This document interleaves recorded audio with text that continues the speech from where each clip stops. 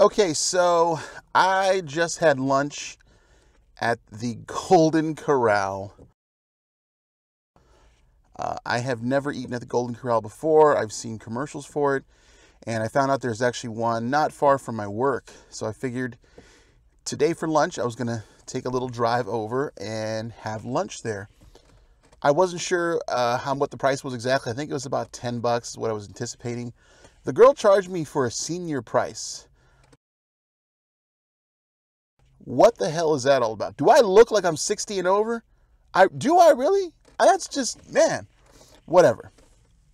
I didn't film myself eating in there. I didn't want to do any filming inside the restaurant because I'm not really comfortable doing that. I don't know if they're going to give me any slack for doing it. You know, places, different business establishments they're weird about stuff like that. So I figured, forget it. I'm not going to risk it. So what is my opinion of Golden Corral? Well, it's food. That's about the best I can say about it. It's food. It's edible. It's not exactly tasty. Now, the reason I decided to give Golden Corral a shot is because, you know, most buffets are going to have a good deal of like keto options. And Golden Corral actually did. I was worried that they were going to be kind of limited, but it was still breakfast. So they still had some breakfast stuff out. So lots of, so they had bacon, they had eggs, they had some of the breakfast staples that are obviously keto friendly. And they had I was just surprised they had things like Brussels sprouts, green beans, broccoli. They had a carving station with ham. What else? They had some pot roast that had like a sauce. I'm sure it was like a flour type of gravy, but I just had a few pieces of that. They had rotisserie chicken. They had a lot of, obviously in a big salad bar. So they had a lot of keto options. So I think for keto, if you're in a pinch, it's okay. You can go in there and find some stuff.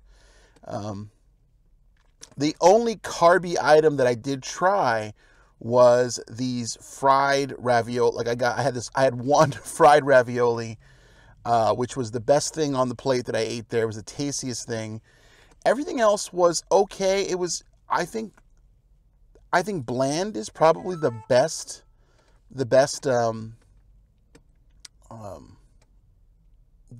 description. Really bland. Nothing had flavor, so I had to salt everything. Even stuff that looked like it had flavor didn't. It was bland. So, yeah, like the chicken, the rotisserie chicken, not only was it was the opposite. It kind of tasted funny. Had a little weird little taste to it. Yeah, I don't know. I was thinking, I've been to Hometown Buffet. That's the closest thing I can compare Golden Corral to. And I was thinking Golden Corral might be, hopefully it was going to be a bit of a step up from Hometown. It's as bad as, it's the same as Hometown. It's the same kind of just food, you know. And despite what they may claim in their commercials and on their website, that it's great, high quality food made from scratch. It's not high quality food. It's really not. It's the lowest common. That's probably common knowledge. You know, you're saying, hey, yeah, Golden Corral, of course it's low quality. But it really is. For anybody who is on the fence about that place, they've never been there, they're curious, they're like, hey, I want to go try that place out. Excuse me. My sugar-free lemonade. Like, yeah, I want to go try that place out. You absolutely can find options there. And if you're not doing low carb, if you're doing the SAD diet, the standard American diet, obviously tons of stuff. Mashed potatoes, mac and cheese, pizza, pasta, there's fried everything there. So they do have a lot of stuff. I would say definitely more than Hometown Buffet. That is what I will say. A lot more than Hometown Buffet. A lot more options in general. Not just keto options, but just in general. There's a lot more to choose from. So in that sense, I give Golden Corral the thumbs up there. They have the leg up on a place like Hometown. But it's still, bad. Not bad food, not horrible food. That's pretty bad. Okay, I'll say it. Yeah, it's pretty bad. Golden Corral is not great. Like I said, I probably won't go back there. There's other options for me. If you're for keto, I definitely have way more options than this. I was just curious because for what I spent, which was $10.50 because they charged me for a senior, like I mentioned. I think $11.50 is normal price. That's actually okay for lunch. It's not a bad deal for the amount of food that you get if you're okay with the quality of the food. But otherwise, though, I would just kind of steer clear. I probably won't go back here. I definitely would not take my family to eat here.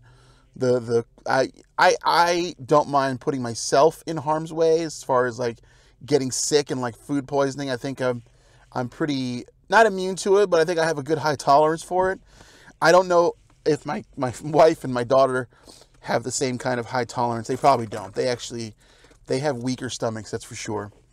So I would not take them here. And my wife would not go here. She would not step foot in a Golden Corral. That's why I have to do it myself. I have to go and take myself to these kind of places and eat crap food because that's the way things go.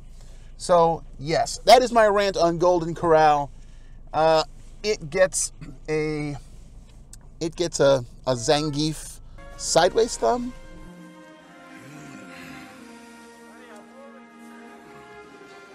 Because it's not great. It's not good. It's not bad. It's just kind of right in the middle.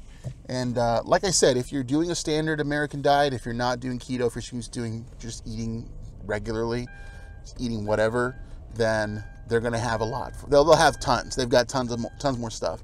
So maybe I'm not really able to review this. I would say from a standpoint of keto, if you're in a pinch, if there is nowhere else to go, you can go here because, like I said, they have quite a nice variety, quite a nice selection of keto-friendly foods. We're talking Brussels sprouts. When do you ever see Brussels sprouts in a buffet? They have it. They will give it to you. So, yes. So yeah, Golden Corral gets a pass, but it's not great. So, yeah, we'll do this again with another place.